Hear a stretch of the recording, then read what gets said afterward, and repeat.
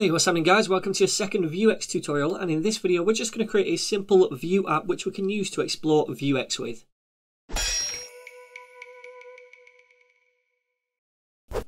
Alright, so in the last tutorial we set up a blanket Vue application using the Vue CLI, and it looks something like this in the browser. So this is a load of dummy content that the Vue CLI made for us, and it's all being driven by this app.vue root component. So this is the template right here, and we have this data down here. We don't want any of this junk, so what I'm going to do is just delete most of it. I'm going to delete all of this, but I will keep this app ID right here. We're going to put all of our content within that. Also, we don't need this message data down here either. Finally, I just want to strip out all of these styles because I don't want any of those. So if I save this now, then hopefully this is going to refresh automatically and we're going to see a blank canvas over here. Okay, cool. So this is what we're going to create. Just a very simple Vue application where we're going to have two subcomponents and one parent component. And this is going to be some kind of very simple shop where we're going to display 4 or 5 products, okay? So these two subcomponents, they're both going to display a list of products. The products are going to be the same, but they're going to be styled differently. So I want you to imagine, rather than seeing both of these components on the same page at the same time, each one is going to be somewhere different on the website, and they're going to be styled differently, okay? But they're using the same data. So first of all, let's flesh out this parent component. So inside the app, first of all, what do we want to do? Well, we want to nest our other components. So I'm just going to create the tags for these first of all, and we'll come back to them later. So we'll call the first one product-view, or rather product-list-1. And we'll do another called product-list2, like so.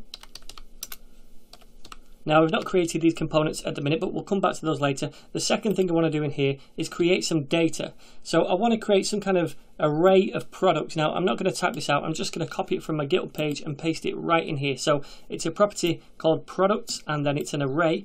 And each item in the array is an object, and each object represents a product. They've got a name and a price. This could be in like pounds or dollars, doesn't really matter. So anyway, there's our data now. The next thing I want to do is create these two things right here, these two components, right? So I'm going to right click the source folder and create a new folder, and I'm going to call this components. This is where all of our subcomponents will live in this application.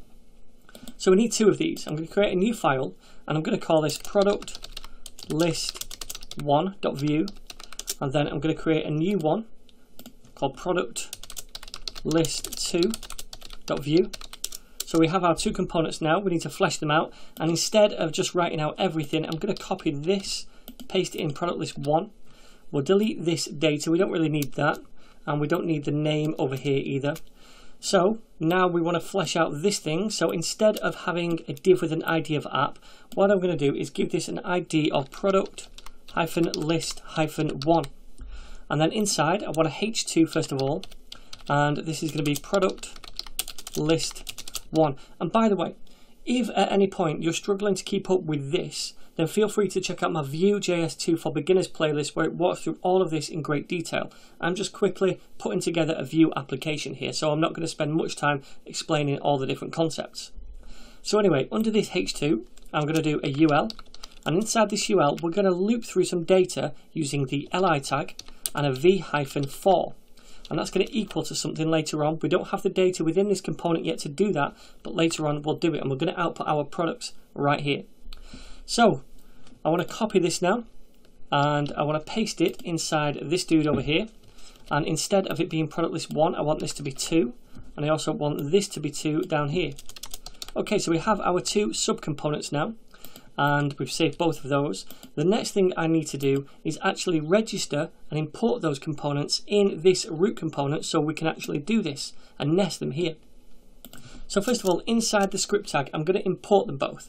So I'll say import, and it's called product list1 from, and then inside a string, // to say the current directory, then components, and then it's / product list1.vue. So we're importing this component right here.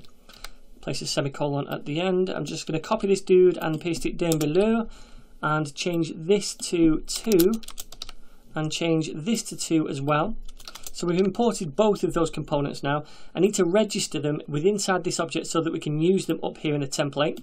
So to do that, I'm going to say components and this right here is going to be an array, an object, sorry, and inside here we can register each individual one. So the first one is product list 1, so I'm going to copy that and I'm going to paste it inside there, and then we can say when you see this in the template, I want you to use this component.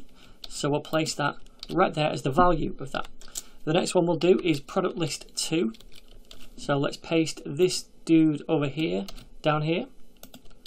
And then this is going to be product list 2. Okay, so we've imported both of those components now, registered them right here, and then we're nesting them within the template up at the top.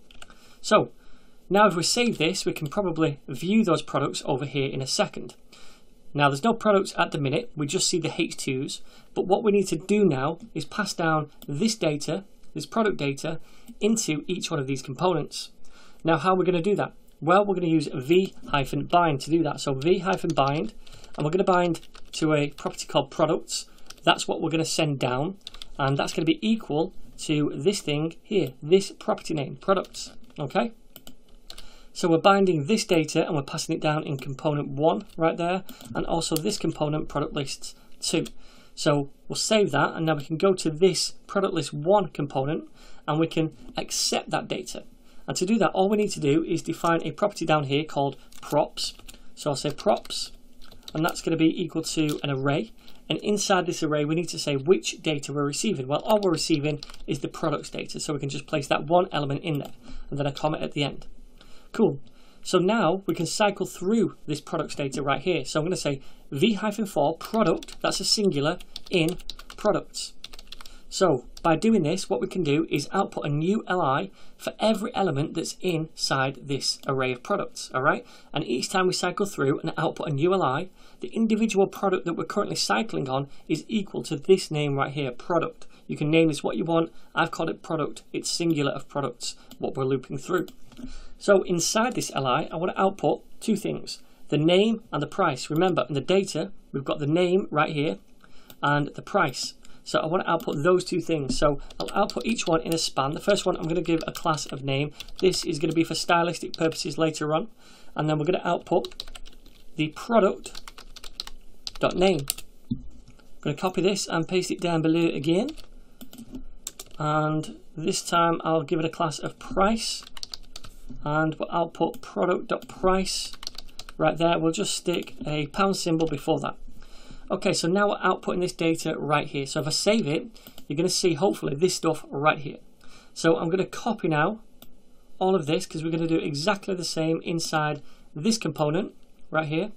We're going to output the same data. We still need to receive it. So let's come inside our object over here and we'll say props.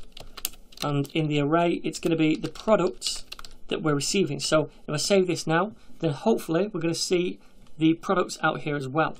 Just need to place a little comment at the end, save it, and now we see the products in product list 2 and product list 1. Cool.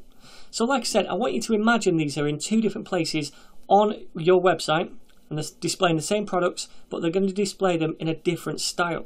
So I'm going to style both of these up differently. We'll start with product list 2, and I'm going to pop a scoped keyword there so the styles only apply to this component. Now I'm not going to write all of these styles out because that's just going to bore us, and this is not exactly a CSS course. So I'm just going to copy these from my GitHub repository and paste them right in here and save this. And let's see if that's styled product list 2. If I just refresh, hopefully it will do it then. Yep. And let's go to product list 1. And again, I'm just going to copy these from my GitHub repository and paste them right in here. Save that. Refresh. Now we can see product list 1 and product list 2 are styled differently. Finally, what I want to do is just two little styles in this. So again, they're just coming from my repo and paste them in there just to give the font family of Ubuntu and a color of kind of like a charcoal gray, and it looks a little nicer. Cool. Okay, so this is a vanilla Vue.js application. We're not using any Vuex whatsoever at the minute. And notice all of our data, this products array, is stored on this root component right here. This is what we do in a normal Vue.js application. But what I want to do in the next tutorial is go ahead and install Vuex, then create a centralized store for all of our data and store this data in that store instead. And I'm going to show you how to do all that in the very next tutorial.